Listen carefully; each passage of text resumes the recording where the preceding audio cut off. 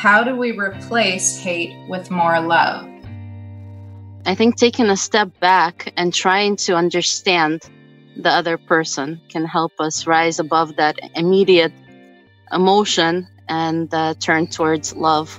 I actually wanted to share an answer that we have on Facebook. It says, I wonder if love and hate are somewhat like the relationship between light and darkness. Darkness is just the absence of light. Perhaps we can see hate like that. It doesn't really exist either. It's just the absence of love.